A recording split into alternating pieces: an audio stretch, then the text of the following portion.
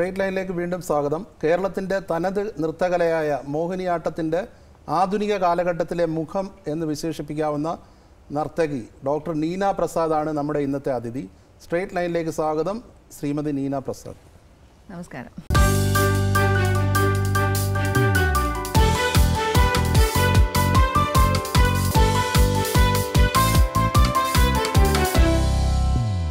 എന്തൊക്കെയുണ്ട് വിശേഷങ്ങൾ, പുതിയ വർത്തമാനങ്ങൾ? പുതിയ വർത്തമാനം എൻ്റെ നടാടെയുള്ള ഒരു അമേരിക്കൻ ടൂർ 2 തവണ പോയി വരികയായിരുന്നു. ഇപ്പോൾ അതൊക്കെയാണ് പുതിയ വിശേഷങ്ങൾ, നല്ല അനുഭവങ്ങൾ, പ്രധാനപ്പെട്ട തിയേറ്ററുകളിലുള്ള നൃത്തം, പിന്നെ ഉദാഹരണ പ്രഭാഷണങ്ങൾ, അതുപോലെ വർക്ക്ഷോപ്പുകൾ. മോഹിനിയാട്ടത്തിന് നമ്മുടെ മലയാളികളടക്കമുള്ള അവിടെയുള്ള നമ്മുടെ മലയാളികളടക്കം ഉള്ളവരിലൊരു പുതിയ ധാരണ പകർത്താൻ കഴിഞ്ഞതിലുള്ളൊരു ചാരിതാർത്ഥ്യം. അമേരിക്കയിലെ വിവിധ സ്ഥലങ്ങളായിരുന്നു. അത് കഴിഞ്ഞിട്ട് വന്നിട്ട് ഞാൻ KHNA, Kerala Hindu association of north America, അതൊരു ബൈആനുവൽ വലിയൊരു ഫംഗ്ഷനാണ്. അവിടെയും കേരളത്തെ പ്രതിനിധീകരിച്ച് പോകാൻ കഴിഞ്ഞു, ഡെട്രോയിറ്റിൽ. അതെ. ഇപ്പം നീന പുതിയതായിട്ട് ചെയ്തുകൊണ്ടിരിക്കുന്ന പ്രോജക്റ്റുകൾ എന്താണ്? ഇപ്പം പുതിയതായിട്ട് അവതരിപ്പിക്കുന്ന?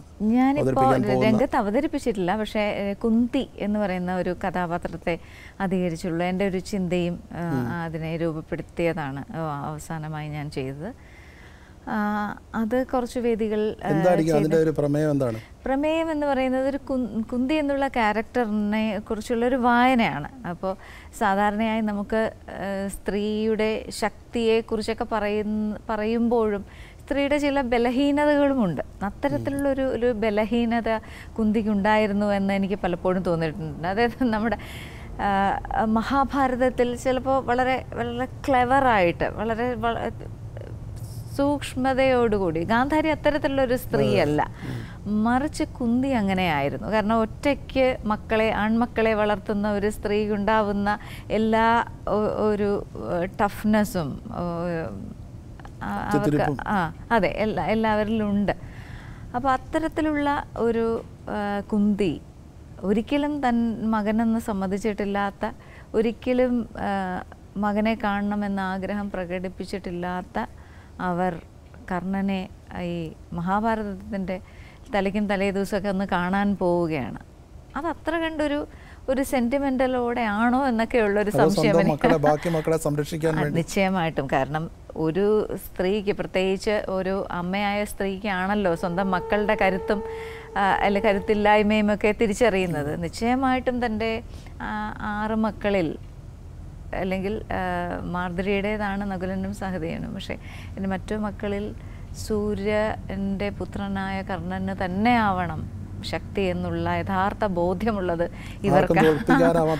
അതെ, അത് സൂര്യദേവൻ പറയുന്നുണ്ട്, ഇദ്ദേഹത്തിനെ ആർക്കും തോൽപ്പിക്കാനാവില്ല എന്നുള്ള ഒരു കാര്യം. അതിനുവേണ്ടി അദ്ദേഹത്തിൻ്റെ കവചകുണ്ടലങ്ങളും ഉണ്ട്. പിന്നെ ആകെയുള്ളതൊരു അപേക്ഷയാണ്. അമ്മയ്ക്ക് അപേക്ഷിക്കാമല്ലോ, എൻ്റെ മക്കളെ നീ കൊല്ലരുത് എന്നുള്ളത്, അല്ലെങ്കിൽ നീ പാണ്ഡവപക്ഷത്ത് ചേരണമെന്നുള്ളത്. തികച്ചും സ്വാർത്ഥമായ, ഒരിക്കലും കുന്തിയെ പോലെ ഒരാൾക്ക് അത് പറയാൻ പറ്റുള്ളൂ, അല്ലെങ്കിൽ ഒരു വളരെ സ്വാർത്ഥതയുള്ളൊരു മാതാവിനെ അത് പറയാൻ പറ്റുള്ളൂ എന്ന് വേണമെങ്കിലും നമുക്കത് വായിക്കാം. അപ്പം ആ ഒരു ഷെയ്ഡിലാണ് എൻ്റെ കുന്തി വരുന്നത്. ഈ സമൂഹത്തിൽ ഇന്ന് കണ്ടുവരുന്ന സ്വാർത്ഥതയാണോ ഇങ്ങനൊരു പ്രമേയം അവതരിപ്പിക്കുക? തീർച്ചയായിട്ടും. കാരണം എന്താ പറയുക, നമ്മൾ ഈ പുരാണ കഥാപാത്രങ്ങളെല്ലാം നമ്മൾ ഈ വളരെ ദൈവീകമായൊരു പശ്ചാത്തലത്തിലാണ് നമ്മൾ വായിച്ചിരിക്കുന്നത്. അങ്ങനെ ഓരോരുത്തരെ അങ്ങനെ അല്ലാതെ കാണുമ്പോൾ, ഇപ്പോൾ ശ്രീകൃഷ്ണൻ, ശ്രീരാമൻ എന്നിവരെ ഉൾപ്പെടെ നമ്മളൊരു മാനുഷികമായ ഒരു നിലയിലൂടെ വായിക്കുമ്പോൾ പല കാര്യങ്ങളും നമുക്ക് വളരെ വ്യക്തമായി സ്പർശിക്കുവാൻ കഴിയുന്നുണ്ട്, പല കാര്യങ്ങളും നമുക്ക് തിരിച്ചറിയാൻ കഴിയുന്നുണ്ട്. അത്തരം വായനകളെല്ലാം നൃത്തകലയെ പോലെയുള്ള ഒരു കലകൾക്ക് വളരെ എന്താ പറയുന്നത്, വളരെ ഫെർട്ടൈലായിട്ടുള്ള ഒരു നോളജാണത്. ആരും കടന്നു ചെന്നിട്ടില്ലാത്ത മേഖലയാണത്. ഇപ്പോൾ അങ്ങനെ വരുന്നുണ്ട് രാജേഷ്, പല വായനകളും, പുതുവായനകളും. മോഹിനിയാട്ടത്തിന്, അതെ, മോഹിനിയാട്ടത്തെ സംബന്ധിച്ചിടത്തോളം നമ്മുടെ ഒരു വളരെ സ്റ്റീരിയോ ടൈപ്ഡ് ആയിരുന്നിട്ടുള്ള ഒരു നായികാഭാവങ്ങളിൽ നിന്നൊക്കെ വിഭിന്നമായി പല വായനകൾ വരുന്നു. അതുപോലെ തന്നെ ഒരു പോയറ്റിക്സിന്, ഒരു കവിത്വത്തിന് ഒരു ഇടം മോഹിനിയാട്ടത്തിലുണ്ട്, മോഹിനിയാട്ടം കണ്ടെത്തിയിരിക്കുന്നു. അതെല്ലാം മോഹിനിയാട്ടത്തിൻ്റെ ഒരു ശക്തിയാണ്. വളരെ ഒരു സുഭദ്രമായൊരു സ്പേസ് അത്തരം ചിന്തകൾക്ക് ആവിഷ്കരിക്കാൻ പറ്റുന്നൊരു നൃത്തരൂപമായി മോഹിനിയാട്ടത്തിനൊരു ഇടമുണ്ട്. ഈ സ്വാതി തിരുനാളിൻ്റെ പദങ്ങളിൽ ചുറ്റിത്തിരിഞ്ഞ മോഹിനിയാട്ടത്തിൽ നിന്ന് അതിനെ മോചിപ്പിക്കാനാണോ നീന ശ്രമിക്കുന്നത്? അങ്ങനെ സ്വാതി തിരുനാളിൻ്റെ ഒരു ഇനങ്ങൾ മാത്രം ചുറ്റി പിണയുന്നു എന്ന് മുൻപൊരു ലേഖകൻ എഴുതിയതായി ഞാൻ വായിച്ചു. വസ്തുത എനിക്ക് വലിയ അത്ഭുതം തോന്നി. ഇദ്ദേഹം എത്ര കണ്ട് മോഹിനിയാട്ടം കണ്ടിട്ടുണ്ടെന്ന് തന്നെ എനിക്ക് സംശയം തോന്നി. കാരണം ഞാനടക്കമുള്ള ഒരു നർത്തകിമാർ, അതായത് എൻ്റെ ജനറേഷനിൽ എന്നോടൊപ്പം നിൽക്കുന്ന മറ്റ് നർത്തകിമാരും ഞാനും വളരെ കുറച്ച് മാത്രമാണ് ഈ സ്വാതി തിരുനാളിനെ ഞങ്ങളുടെയൊക്കെ അവതരണങ്ങളെ വിമർശിക്കാമെങ്കിൽ ഏറ്റവും പ്രധാനമായി എടുത്ത് പറയുന്നത് ഞങ്ങളാരും സ്വാതി തിരുനാളിനെ സ്പർശിക്കുന്നില്ല എന്നുള്ളതാണ്. ആ കൃതികളൊക്കെ വല്ലപ്പോഴും ഒന്നോ രണ്ടോ ചെയ്താൽ ചെയ്യുമെന്നുള്ളതല്ലാതെ അടിസ്ഥാനരഹിതമായിട്ടുള്ളൊരു ആക്ഷേപമാണ്. തീർച്ചയായിട്ടും അത്തരം ഒരു ആക്ഷേപത്തിന് ഇടമേ. നമ്മൾ പഠിക്കുന്നത് ഇത്തരം ഒരു ക്ലാസിക് പോയട്രി ഞങ്ങൾ പരിചയപ്പെടണം. ഞങ്ങൾ ക്ലാസിക് പോയട്രി എന്ന് പറയുന്നത് മോഹിനിയാട്ടത്തിൻ്റെ ഒരു അടിസ്ഥാന സൗന്ദര്യ രൂപരേഖ എന്നുള്ളത് സ്വാതി തിരുനാൾ, ഇരയിമ്മൻ തമ്പി തുടങ്ങിയ അവരുടെ ഒരു മണിപ്രവാള രചനകളിലൂടെയാണ്. ആ രചനകളിലൂടെ വരുന്ന ശൃംഗാരം, വിപ്രലംഭം എല്ലാം മോഹിനിയാട്ടത്തെ ഒരു പ്രത്യേക രീതിയിൽ രൂപപ്പെടുത്തിയിട്ടുണ്ട്. നമ്മൾ അതിൽ തളയ്ക്കപ്പെടുന്നു എന്ന് പറയുമ്പോൾ തന്നെ അതിനൊരു സൗന്ദര്യമില്ലേ? അതെ അതെ അതെ അതെ. അപ്പോൾ അതിൽ നിന്ന് ആണ് മോഹിനിയാട്ടം ഈ ശക്തമായ സ്ത്രീയുടെ ഇടത്തെ കണ്ടെത്തിയത്. നീന ഈ പറയുന്ന ഈ ഇടത്തെ കണ്ടെത്തുന്നത് മോഹിനിയാട്ടത്തിൻ്റെ ആദ്യ കാലഘട്ടത്തിൽ നിന്ന് ഒരു മധ്യകാലഘട്ടം പിന്നിടുമ്പോഴല്ലേ? നിശ്ചയമായിട്ടും അതെ. ആ ഒരു മാറ്റം പ്രകടമാണ്.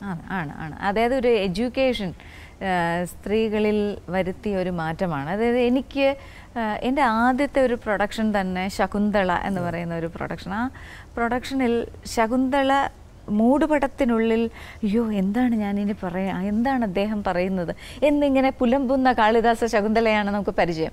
അതിൽ നിന്ന് ആ മൂടുപടം ഉയർത്തി രാജാവെ അങ്ങ് കുറ്റം ചെയ്തിരിക്കുന്നു എന്ന് പറയാൻ, അങ്ങ് ചെയ്തത് നീതിയല്ല എന്ന് പറയാനാണ് ഞാൻ ഇഷ്ടപ്പെട്ടത്. കാരണം എന്നിലെ ഒരു പെണ്ണിന്, എന്നിലെ ഒരു സ്ത്രീക്ക് ആ രീതിയിൽ സംസാരിച്ചേ മതിയാകൂ. അങ്ങനെ സംസാരിക്കാൻ കഴിയുമെങ്കിൽ എങ്ങനെ അങ്ങനെ അതൊരു എന്നാൽ നമ്മൾ ചില ന്യായീകരണങ്ങൾ അതിൽ കണ്ടെത്തും. കാരണം മഹാഭാരതത്തിലുള്ള കഥയിൽ അതുണ്ട് താനും.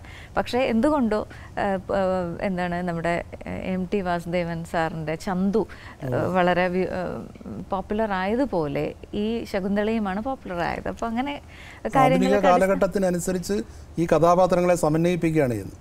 ആധുനിക കഥാപാത്രം അങ്ങനെ സമന്വയിപ്പിക്കുന്നു. പുതിയ വായന സാധ്യമായ രീതിയിൽ കലയിലൂടെ അത് ആവിഷ്കരിക്കാൻ ശ്രമിക്കുന്നു. ഒരു കഥാകാരൻ കഥ എഴുതുന്നത് പോലെയോ നോവൽ എഴുതുന്നത് പോലെയാണല്ലോ മോഹിനിയാട്ടം ഞങ്ങൾ രചിക്കുന്നത്. അപ്പോൾ അതാണ് ശ്രമിക്കുന്നത്. ഇപ്പോൾ മോഹിനിയാട്ടത്തിൻ്റെ ആദ്യകാലത്തേക്ക് പോവുകയാണെങ്കിൽ ഇപ്പോൾ യക്ഷഗാനത്തിന് ശിവരാമകാരന്ത് നൽകിയ അതേ സംഭാവന അതുപോലെ തന്നെ വള്ളത്തോൾ സംഭാവന നൽകി. അതിനുശേഷം കല്യാണി കുട്ടിയമ്മ, കനക്രലെ, ഭാരതി, ശിവജി, ഈ ഒരു പേരുകൾക്ക് ശേഷം പിന്നീട് ഒരു ഇടവേള ഉണ്ടോ എന്ന് സംശയമുണ്ട്. പിന്നീടാണ് നീന പ്രസാദിനെ പോലുള്ള വലിയ നർത്തകിമാർ ഉയർന്നു വരുന്നത്. മറുഭാഗത്ത് ഭരതനാട്യത്തിലേക്ക് നോക്കിക്കഴിഞ്ഞാൽ പത്മ സുബ്രഹ്മണ്യത്തിന് ശേഷം പോലും അലർമേൽ വള്ളി, മാളവിക സറൂക്കായി, ചിത്ര വിശ്വേശ്വരൻ അതുപോലുള്ള ലെജൻഡുകളൊന്നും പിന്നീട് മോഹിനിയാട്ടത്തിൽ വന്നിട്ടില്ല. ഇനിയിപ്പം നീനയെ പോലുള്ള ലെജൻഡുകൾ ഉയർന്നു വരുന്നതല്ലാതെ എന്തായിരിക്കും കാരണം? അതായത് അതിനെങ്ങനെയാണ് ഞാൻ കാണുക എന്ന് പറഞ്ഞാൽ, വള്ളത്തോൾ മോഹിനിയാട്ടത്തിനെ ഒരു സുരക്ഷിതമായ ഒരു കേന്ദ്രത്തിലേക്ക് കൊണ്ടുവരികയാണ് ചെയ്തത്. വള്ളത്തോൾ ഒരു മോഹിനിയാട്ടക്കാരനല്ല, പക്ഷേ അദ്ദേഹം കവിയും ഒരു നവോത്ഥാന കാലഘട്ടത്തിലെ ഏറ്റവും ശക്തമായ ഒരു കൾച്ചറൽ സാവൻത്ത് എന്ന നിലയിൽ അദ്ദേഹം അക്കാലത്ത് പഠിച്ച് വെളിയിൽ വന്ന രണ്ടുപേരാണ് കല്യാണിക്കുട്ടിയമ്മയും കലാമണ്ഡലം സത്യഭാമയും. ഈ രണ്ട് മഹത് വ്യക്തികളും മോഹിനിയാട്ടത്തിൽ ശ്രമിച്ചത് അത് ഒരു പഠന രീതിയിൽ അതിനെ ഉരുവപ്പെടുത്തുക. കാരണം അതായിരുന്നു ഏറ്റവും വലിയ വെല്ലുവിളി. അവർ സധൈര്യം അതിനെ നേരിട്ടു. അതിന് ഒരു പഠനത്തിൻ്റെ ഒരു ക്രമമുണ്ടാക്കി അതിനെ ഒരു വിദ്യാലയത്തിൻ്റെ ഒരു പഠന കളരിയിലേക്ക് അവർ ഉറപ്പിച്ചു. അതിന് കഴിഞ്ഞിട്ടുള്ള ഒരു തലമുറ നേരിട്ട വെല്ലുവിളി ഇത് സമൂഹത്തിൽ കാണുക എന്നുള്ളത് ടാഞ്ചിബിൾ, ഇത് കാണണ്ടേ, ഇത് സമൂഹത്തിൽ വിന്യസിക്കുമ്പോഴാണല്ലോ അതിൻ്റെ അത് സമൂഹം ഏറ്റുവാങ്ങുന്നത്. അപ്പോൾ ആ നിലയിൽ വന്നിട്ടുള്ളവരാണ് ഭാരതി ശിവജിയൊക്കെ. കേരളത്തിലാവട്ടെ കലാമണ്ഡലം ക്ഷേമാവതി ടീച്ചർ, എൻ്റെ ഗുരുനാഥയായിട്ടുള്ള കലാമണ്ഡലം സുഗന്ധി ടീച്ചർ. അപ്പോൾ ഇവരൊക്കെ നൃത്തം ചെയ്തു വന്നു. ഈ പറഞ്ഞതുപോലെ ആ ഒരു കാലഘട്ടം എന്ന് പറയുന്നത് മോഹിനിയാട്ടം ചെയ്തിരുന്നവരൊക്കെ ഒരു ഫാമിലി ടാബു എന്നുള്ളതിനെ അവരുടേതായ രീതിയിൽ അവർ നേരിട്ടിട്ടുണ്ട്. അതായത് കുടുംബം നോക്കാതെ ഒരു കലാകാരിയായി തീരുക എന്നൊക്കെ ഉള്ള പ്രശ്നങ്ങളിലൂടെയാണ് അവർ കലാ ജീവിതത്തെയും അവർ കൊണ്ടുപോയത്. ഞങ്ങളുടെ ജനറേഷനായപ്പോൾ അത്തരം ഒരു ചോദ്യം അവശേഷിക്കുന്നില്ല.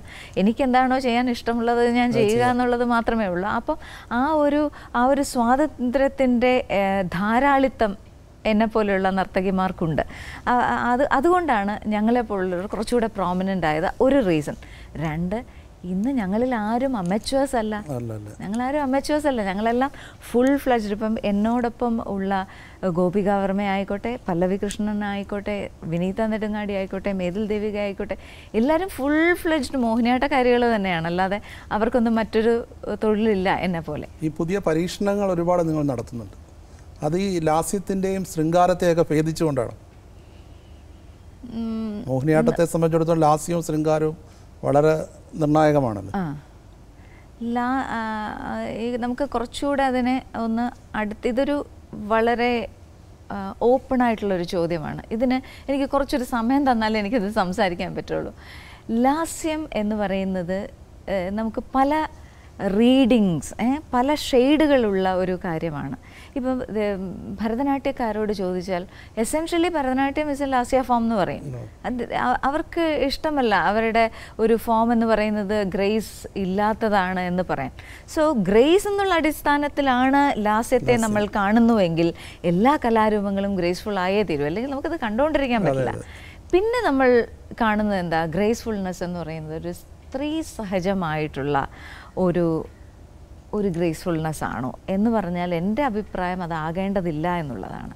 കാരണം മോഹിനിയാട്ടം പോലെയുള്ള ഏത് കലാരൂപവും ഒരു ജെൻഡറിലേക്ക് ലിംഗേതരമായി നിലനിൽക്കാനുള്ള ത്രാണി അതിന് വരുന്നത് ഒരു ശക്തിയാണ്.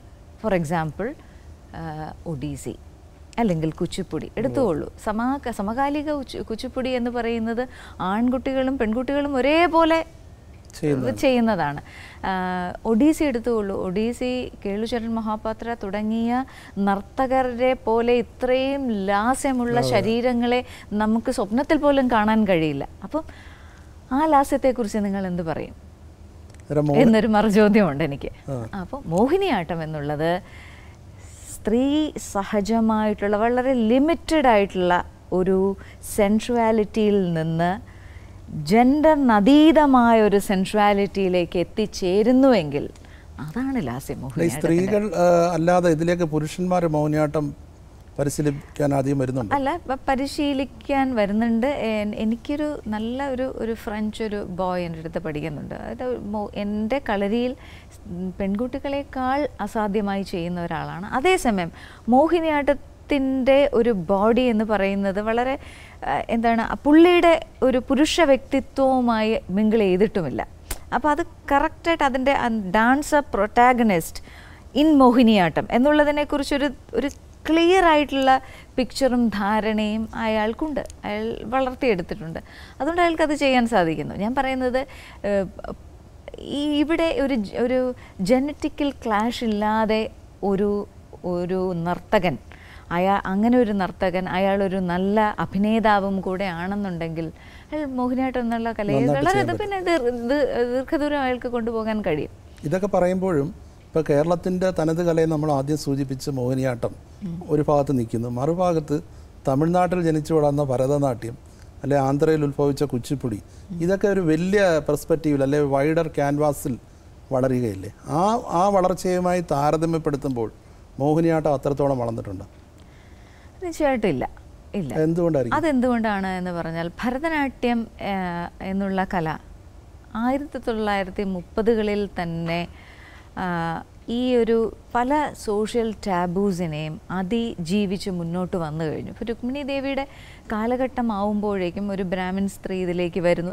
അന്നൊക്കെ അത് വലിയ പ്രശ്നമാണ്. പക്ഷേ അവരുടെ ആ ഒരു ഉദ്യമത്തിന് സാമൂഹികമായും പല ഉത്കൃഷ്ടമായിട്ടുള്ള മുന്നേറ്റമായിട്ടുള്ള പല ചിന്തകളും അവരെ സഹായിക്കുകയും അതൊരു സമൂഹത്തിൽ ഒരു വലിയ മാറ്റത്തെ കൊണ്ടുവന്നു. അതോടൊപ്പം തന്നെ ഭരതനാട്യത്തിൻ്റെ ഒരു നവോത്ഥാനം, അതിലേക്ക് വന്നു ചേർന്നവർ, ഇതിലൂടെ ആ കല വളരെ ബഹുദൂരം മുന്നോട്ട് പോയി. ഇന്ന് നമ്മൾ ഏതെങ്കിലും ഒരു വിദേശ രാജ്യത്തെ ഒരു നൃത്തം കാണുകയാണെങ്കിൽ നൃത്തത്തെക്കുറിച്ച് ഒന്നും അറിഞ്ഞുകൂടാത്ത ആൾക്കാർ മീൻസ് ദിസ് ഭരതനാട്യം എന്ന് ചോദിക്കും. അവർക്കത് അറിഞ്ഞു ഭരതനാട്യം എന്ന് കേട്ടു, പക്ഷെ ഭരതനാട്യം എന്നുള്ള പേര് കേട്ടിട്ടുണ്ട്. അപ്പോൾ ഒരുപാട് പ്രാക്ടീഷണേഴ്സ് അതിന് ഉണ്ട്, ഒരുപാട് പേര് അതിനകത്ത് വളരെ എക്സൽ ചെയ്തിട്ടുള്ള എക്സ്പോണൻസായി മാറി. കാരണം അതിൻ്റെ അടിസ്ഥാനപരമായിട്ടുള്ള സാങ്കേതിക കാര്യങ്ങൾ എല്ലാം ദൃഢവൽക്കരിക്കപ്പെട്ട് കഴിഞ്ഞു. മോഹിനിയാട്ടത്തിൻ്റെ ബലഹീനത അത്തരത്തിലുള്ള ഒന്നാണ്. അതിന് സൗന്ദര്യമുണ്ട്, അതിന് വളരാനുള്ള എല്ലാ കഴിവുമുള്ള ഒരു കലാരൂപമാണ്. പക്ഷേ അതിൻ്റെ സാങ്കേതികമായി നേരത്തെ ഈ പറഞ്ഞതുപോലെ പലതരം ലിമിറ്റേഷൻസ്. ഭരതനാട്യത്തിൽ ഉദാഹരണത്തിന് പല ബാണികളുണ്ട്, പല ശൈലികൾ. മോഹിനിയാട്ടത്തിന് അങ്ങനെ പ്രാദേശിക രൂപഭേദങ്ങളോ അല്ലെങ്കിൽ പക്ഷെ മറ്റേതുപോലെ വ്യാപകമായിട്ടുണ്ടോ? അല്ല, വ്യാപകമായിട്ടുണ്ടെന്ന് പറഞ്ഞാൽ മോഹിനിയാട്ടത്തിന് അതിലേക്ക് മാത്രമായി നിൽക്കുന്നവർ വളരെ കുറവാണ്. പക്ഷേ ഒരുപാട് ബാണികൾ പിൽക്കാലത്ത് രൂപപ്പെട്ട് വന്നിട്ടുണ്ട്. ഇപ്പോൾ സോപാനം ഒരു ശൈലിയായി അംഗീകരിക്കപ്പെടുന്നു. അതുപോലെ കലാമണ്ഡലം കല്യാണിക്കുട്ടിയമ്മയുടെ ശൈലി, കലാമണ്ഡലത്തിൻ്റെ ഒരു ശൈലി, അതൊക്കെ നിലനിൽക്കുന്നുണ്ട്. ഇപ്പം ഞാൻ ഈ പറഞ്ഞ പോലെ ഒരു അമാൽഗമേഷൻ, ഈ രണ്ട് എക്സിസ്റ്റിംഗ് ആയിട്ടുള്ള രണ്ട് പ്രധാനപ്പെട്ട ബാണികളുടെ ഒരു അമാൽഗമേഷനാണ് ഞാൻ ചെയ്തിരിക്കുന്നത്. അപ്പോൾ അതൊരു ഒരു ഒരു ഉറച്ച ഒരു വഴിയായി വരണമെന്ന് ഞാൻ ആഗ്രഹിക്കുന്നു. ഞാൻ അതിലേക്ക് വേണ്ടി വർക്ക് ചെയ്യുന്നു. അപ്പോൾ ഇത് മോഹിനിയാട്ടം ഇനി ഒരു 50 വർഷം മുന്നോട്ട് പോകുമ്പോഴാണ് നിങ്ങൾക്ക് മാറ്റത്തെ ചരിത്രത്തിൽ അളക്കാനാവുക.